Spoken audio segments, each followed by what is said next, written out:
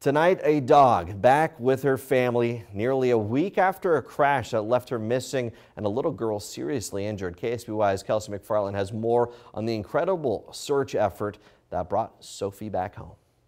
Oh my goodness, you are. Oh, yeah.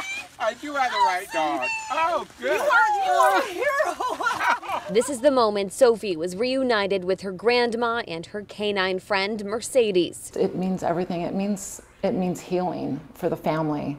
Sophie is resting, healthy, and content after being examined at North County Animal Hospital. For how long she's been out there and everybody else's trauma that they've been going through, I can't find a single thing wrong with this dog. The beloved dog ran off when an SUV crashed into the Beery family's vehicle on Thursday. 4-year-old Olivia suffered 3 broken ribs, a punctured lung, and broke some teeth. She was transferred to Valley Children's Hospital in Madera. And I heard that even throughout all her pain that she was going through, she asked for her dog.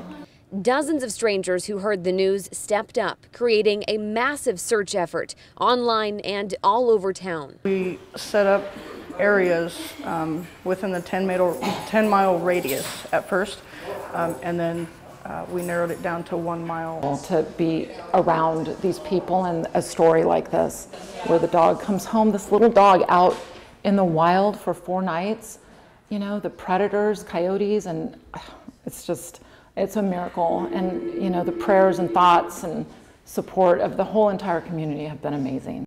Kelsey McFarland, KSBY News.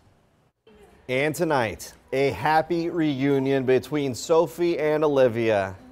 The two met in Fresno. Near the center, Olivia is set to have her next surgery. Olivia's mom says they're over the moon to have Sophie back and thanked everyone who helped get her back, saying it was a miracle and she couldn't have done it without the community.